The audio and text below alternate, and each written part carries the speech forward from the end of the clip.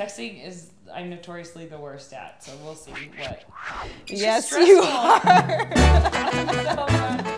Welcome to part 2 of What Would You Text Back? Where we are going to read cards of situations and then say what we would text back. Oh, can I call you from your ex? Oh God, I'm like cringing already. This is bad no matter what time of night it is. Yeah, it's like a whole conversation about our relationship now. I'm out here trying to live my life. I think for this, you kind of have to clarify and be like, what is it about? Is this actually going to be productive? Because talking to your ex is not productive. It's like when in the Adele song, she's like, let's meet up and talk about everything. I'm like, Adele, no, you don't need to do this. I want an orange one.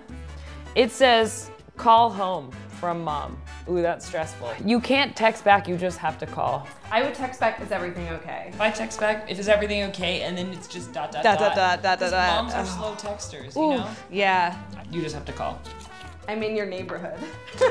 Do I want to hook up with this person? Yeah, if you like them, then be like, sup? Want to get drinks? Yeah, sometimes I'm just like, oh, sweet. I didn't have to put in any work, and you're right here. Sometimes the universe gives you a gift. What if it's someone that you don't like at all, though? You can just be like, hey, so sorry I'm not actually around. Yeah. Let's meet up later, and then you just never text them again. Totally. We need to talk from a love interest or significant other. That text is only appropriate to send if you're gonna talk 2 minutes later. I've never even really dated anyone, and this is stressing me the fuck out. I'd rather somebody call me or come over and have the conversation. I don't want to stress out about the talk all day. Someone texts you that, send them the poop emoji. Yes. Is there a reason why you're ignoring me? Usually there's a reason that you're ignoring me. There always is.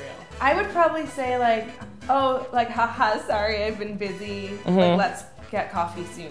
But then do we all know that that's a lie? This is such a dangerous thing because it perpetuates this thing where you just are hanging out with people you don't want to hang out with. At some point you have to be like, hey, I don't really think that we should be in each other's lives or whatever it is. That's so stressful. The eggplant emoji from somebody you're hooking up with.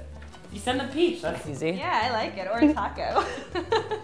There's taco emojis. I know, but that's so forward. Like, is a little sexual, but it's not like an over. It doesn't. Have It's now a jokey sexual thing. It's a joke. I only hook up with funny people. In that case, then someone sends you the eggplant emoji, and you're like, yeah, let's go to Olive Garden later.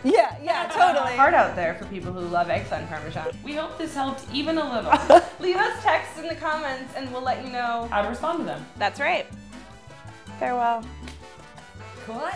What? Nice. Okay, cool.